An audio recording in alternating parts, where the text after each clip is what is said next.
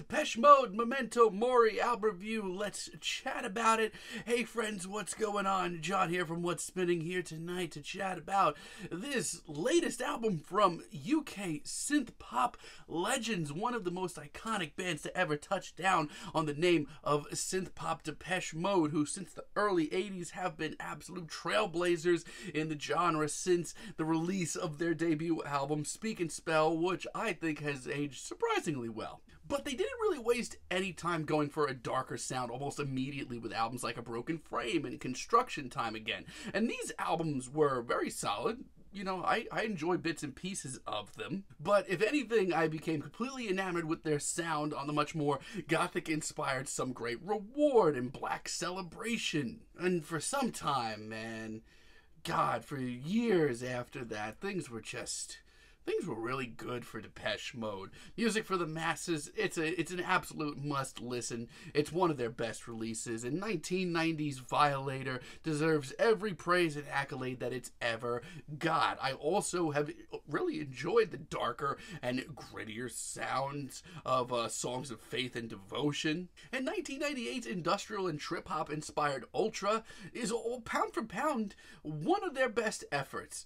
It's the 2000s that really kind of got me off track with the band. Like, I cannot begin to describe just how one-note and boring the Exciter album is. It is rough to listen to. I mean, Playing the Angel was a little bit better, not by much. And between albums like Sounds of the Universe and Delta Machine and their last album, Spirit, I mean, I hate to be that guy, but I just shrugged at all these releases. These were all just so incredibly middle-of-the-road albums from one of the finest acts to ever step foot into synth-pop.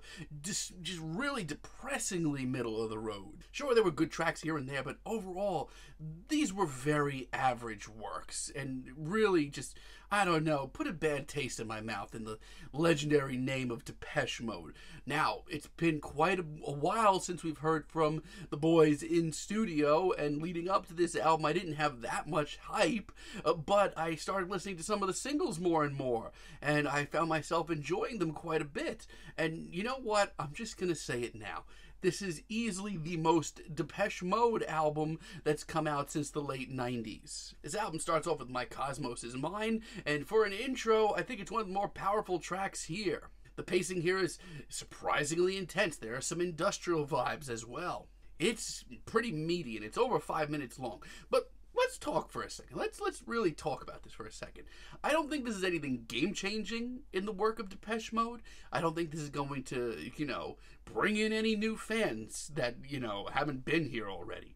But this is easily the most that they've sounded like themselves since the late 90s. This track plods along. It's sinister. It's dark. It's got some teeth to it as well. This sounds like a Depeche Mode track, and I can't remember the last time I've been able to say that about the band. Wagging Tongue, on the other hand, surprisingly sounds very much like an 80s Depeche Mode track. It's still dark and gritty, but it's much more playful and not as dense. It's legit, and the production that we get here is super slick. As far as the deep cut goes, look no further. I've also enjoyed Ghosts again since it dropped as a single. I don't know what's been going on for the last 20 years, but somehow Depeche Mode have caught up to themselves.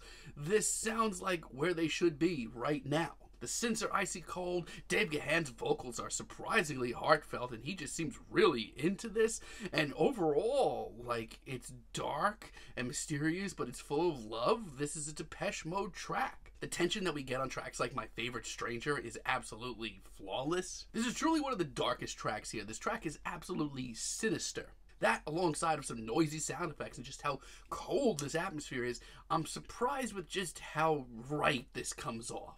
I would love to hear this track again. I wouldn't mind putting this on my workout playlist. I was not expecting that. And it has a grittiness to it that just takes me back. This is not bad at all. Now, this album is far from perfect, but, it definitely has its ugly moments. Like, Don't Say You Love Me. What happened here? This is so drawn out and overly dramatic, it just is really kind of pathetic. All of a sudden, this 4-minute track sounds like it's like pulling teeth. It's just a sad state of affairs. I think it's the worst track here. And Soul With Me? No, this ain't it. This is a spacey, very delicate, almost psychedelic ballad that I don't know who thought this was a good idea. This is just awkward, and more importantly, very poorly performed, and I didn't really expect to say that, especially with how good this album has been. This atmosphere is so flaky, and Dave just sounds out of place. Before We Drown, it's not the worst sin committed here. Far from it. It's just very average. It's so meat and potatoes. It's so straightforward. It's just a very safe track. The pensive instrumental that we get here, it's actually done really well, but the songwriting is clearly not up to snuff. And that goes double for the singing here. Yeah, I'm sorry. And Always You, this is one of the bigger risks taken here. The beat that we get is actually pretty eclectic. We get these warm rhythms as well, which is fine. I'm totally fine with taking risks. But the only issue is, or at least I should say my biggest issue is, Depeche Mode don't sound completely invested in it. This is very far out of their comfort zone, and it just feels like it when you hear their performance here. Outside of that, I am just happy that I have things to say about a Depeche Mode album in 2023. Caroline's Monkey caught me off guard. And I know we've been talking about a return to form in a lot of ways, but then this track rolls along, and it's easily the darkest and most tense thing here. You can cut this atmosphere with a knife. This track is tormented. It's got these surreal lyrics. It's impressive, honestly, in the way that this track creeps along. It keeps me captivated. People are good, much like earlier on this album. This is a surprisingly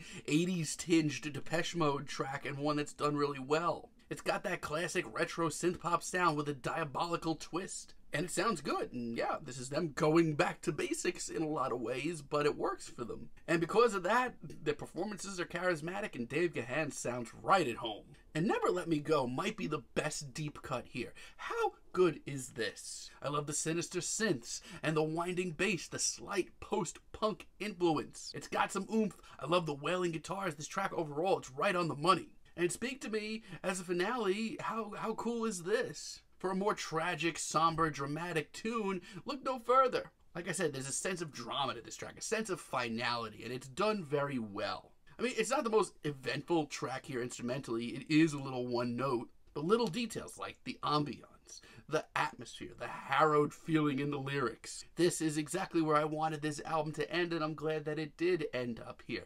Overall, I mean, this album's not perfect, but if you look where Depeche Mode has been for a while and you look at this, I've got so much more to say about this album, and for good reason. There's a lot of great material on here. There's a lot of moments that show them going back to their 80s sort of playful synth-pop days. There's a lot of really tense, dark moments as well. And yes, some of the ballads do get a little messy and a little overdramatic for my liking personally, but still, it's a Depeche Mode in 2023 where over half the tracks are just really solid material, and I can't really complain about that. Feeling a light 7 on this album, but let me know what you all think down below. If you liked the video, be sure to give us a like, give us a subscribe, and let me know down below what you would like for me to chat about in the future. And until next time, have a great day, friends.